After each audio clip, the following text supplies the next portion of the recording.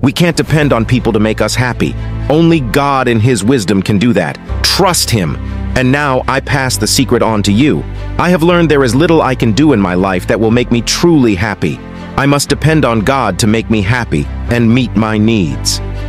When a need arises in my life, I have to trust God to supply according to His riches. I have learned most of the time I don't need half of what I think I do. He has never let me down. A woman named Vicki once knew a young person at church named Susan. Susan always seemed effervescent and happy, although Vicki knew she had faced struggles in her life. Her long-awaited marriage had quickly ended in divorce. She had struggled to get a grip on her single life.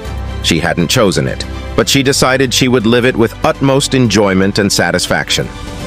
Susan was active in Sunday school, in the choir, as a leader of the junior high girls group, and in the church renewal movement.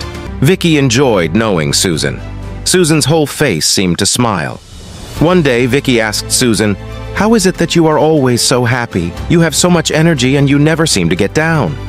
With her eyes smiling, Susan said, "I know the secret." "What secret is that? What are you talking about?" Vicki asked. Susan replied, "I'll tell you all about it, but you have to promise to share the secret with others." Vicki agreed. "Okay, now what is it?" "The secret is this. I have learned there is little I can do in my life that will make me truly happy. I must depend on God to make me happy and meet my needs. When a need arises in my life, I have to trust God to supply according to His riches. I have learned most of the time I don't need half of what I think I do. He has never let me down."